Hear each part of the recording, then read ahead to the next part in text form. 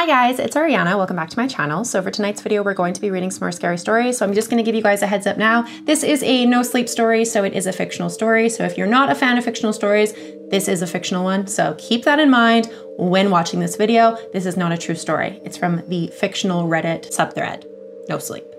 I have my wicked candle in here, making the home smell like caramel apples. I do have my window AC unit kind of set up, so if you do hear outside noises, I'm assuming you guys won't because my mic does kind of muffle that, but if you guys hear outside noises, it is my outside because it is warm. So let's jump into these spooky stories. This is from the No Sleep section, as I've said. It is from the Reddit author Lumpy-Ambassador100, and it's titled, "This is Why You Should Never Enter Strangers' Houses." I have been a birthday entertainer since 2013.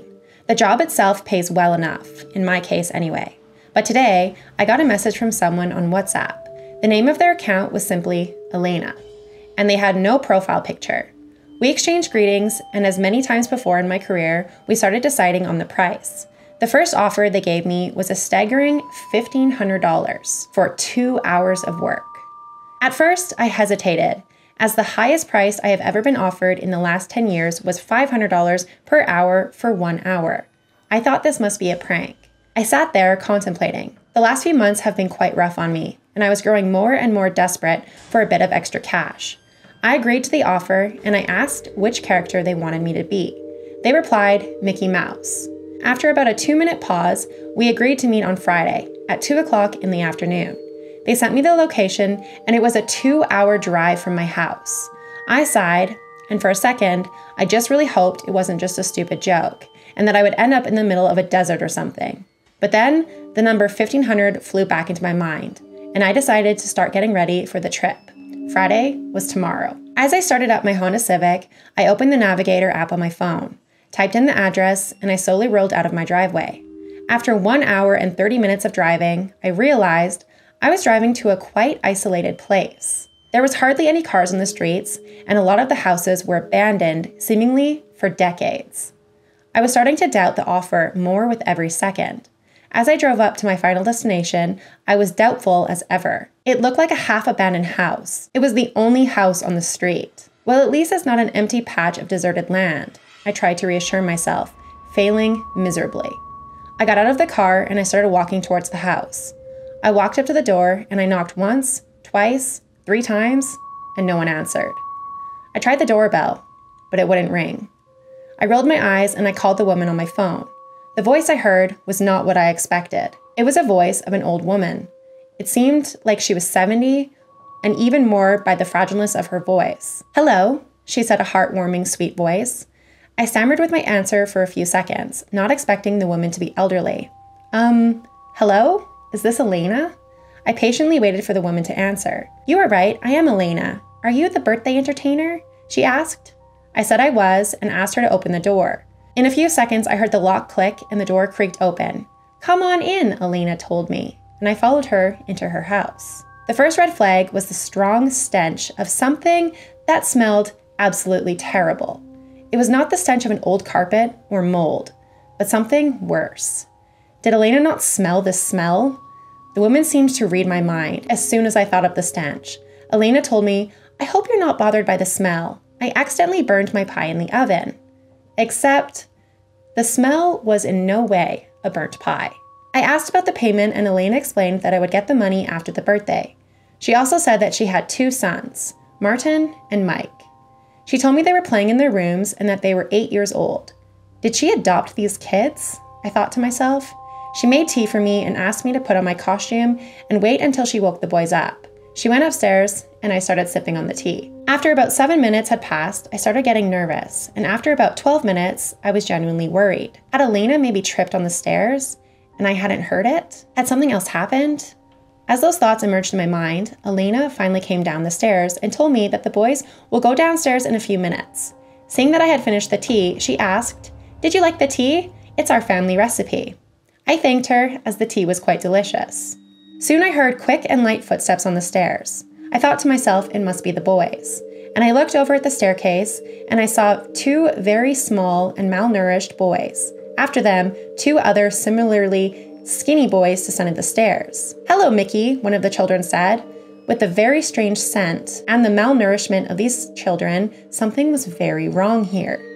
As I proceeded to do my best Mickey Mouse impressions for the 10,000th time, the children seemed to not act on their own, but instead, as if somebody forced them to. Every word of excitement was dry and strained. At some point, the old woman, Elena, decided to go to the shower and informed me of it, that she was going to go upstairs as I continued to entertain them. As soon as I and the children heard the sound of the shutting door, they started frantically saying things to me like, "Help us, please, and we don't want to be here." I asked the children to slow down and explain everything. One of the kids came forward. He was the smallest of them all. He started explaining that that thing trapped us in this home and it's been keeping us here for months. It only feeds us 3 days of the week and it hurts us if we try to escape. I asked the children why it was referring to it as a thing, and what they said scared me to the bone. It isn't a person. After hearing those words, I started thinking about getting these poor kids out of here. The first idea was to try the front door and back doors, but before I even got the chance, the children said, "The doors are always locked." I thought of a reply and asked them, "What about the windows?" They replied similarly as before, "They are locked too." I tried to search for the keys, opening every door as silently as I could. I took a knife from the kitchen, and I soon found a newspaper in one of the living room cabinets. The first title read, "4 children go missing on Halloween night," and the second, "The 4 children that went missing in late 2022 still haven't been found," and families losing hope. As I stood up, I was thinking about the newspaper, and I started to feel drowsy, like extremely tired, like seasick and being on a roller coaster for 10 times straight combined.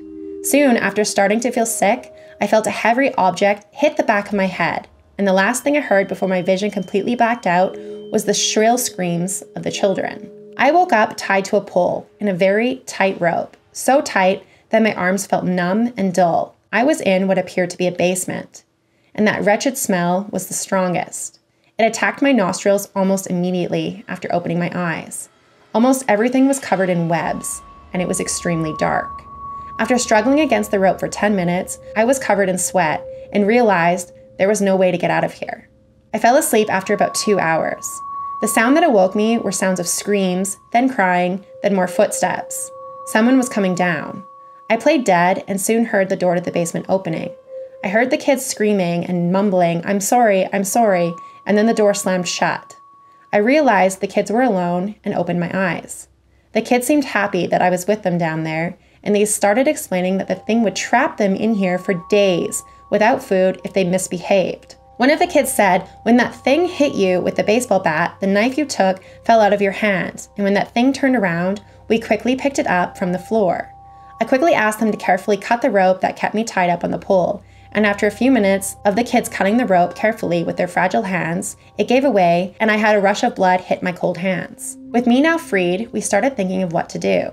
I couldn't stay here for long. Elena, or rather, whatever it was, as the kids call her, will hopefully kill me, if not something much worse. The kids told me there was a hatch that led to the bathroom on the first floor and that they used it only when they had to go to the washroom, or if they needed to get out for food or drink. The kids gave me a knife and wished me good luck. I climbed the ladder, opened the hatch, and I was in the bathroom. As I quietly listened for the thing, I realized that there was no sound except for my breathing. I figured it had gone upstairs, and I very quietly opened the door, knife in hand.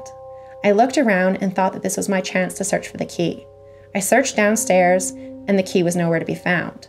I convinced myself that the only way out was with the key, so I decided to search upstairs.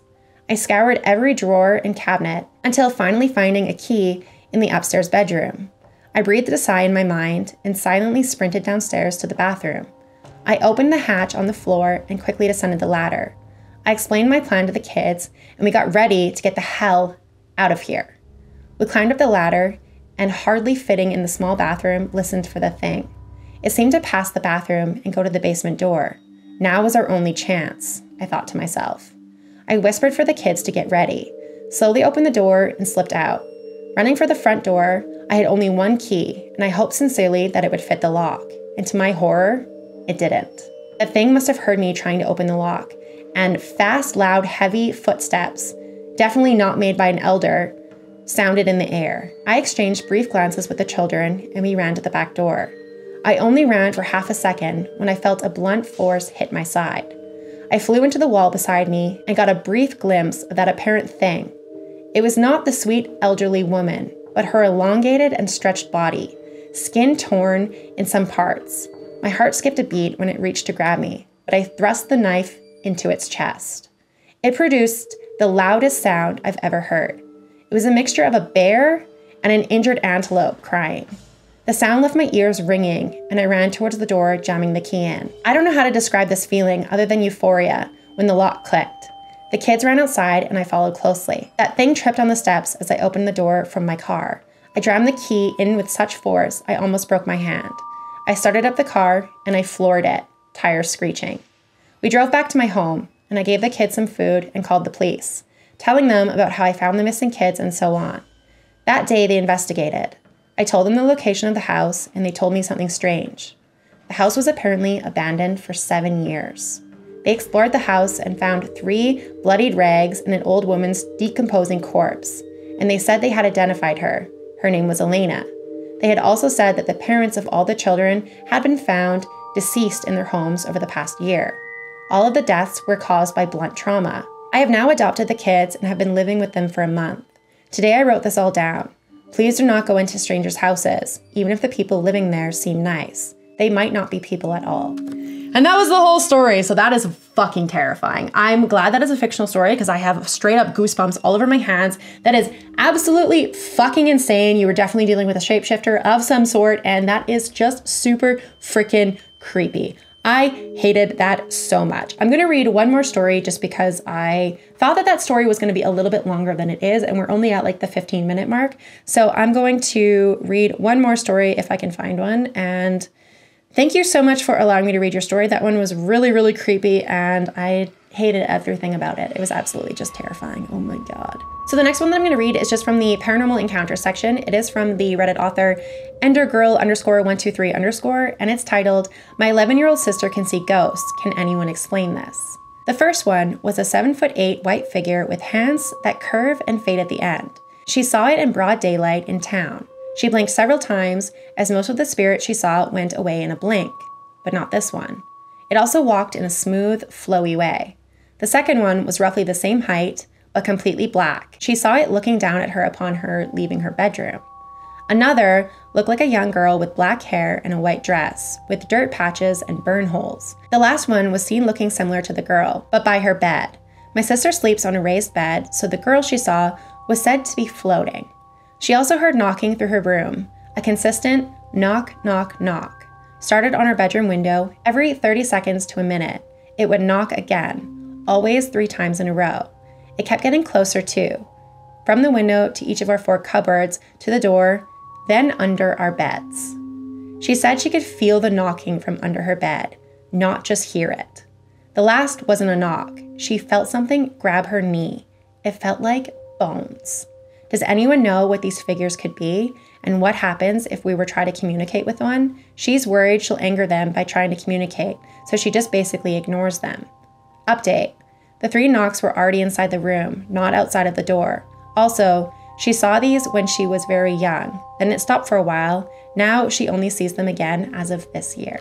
And that is the whole story. I have absolutely no idea what that could be, but please don't use a Ouija board or try to communicate with them at all. Just ignore them. If you heard a knock, no, you freaking didn't. It's like the Appalachian Mountains. If you hear a whistling, no, you fucking didn't. Just absolutely ignore it. That is the only advice I can give you. That is fucking terrifying. The fact that you can actually feel it like full-blown knocking underneath your bed, I hate that so much. That is not okay. I would shit bricks and move out of that house. That is terrifying. So this is where I'm gonna end the video. So thank you so much for watching. If you guys made it to the end of the video, leave me your favorite pink emoji because we're going with this pink look today. If you guys are interested in this creepy story with this look that I did today, it'll be up on my short section. It's also gonna be up on my TikTok. You guys can go watch it from either platform. It's basically the same video on both platforms, but I just cross-platform post everywhere because I'm trying to get more people to my channel. And my shorts have actually been doing very well on YouTube, but if you guys could still go watch them and comment on them and like them, that would help me so much because the more you guys engage with them, the better they do on the algorithm. Same with this video. The more you guys like, comment, and share this video, the more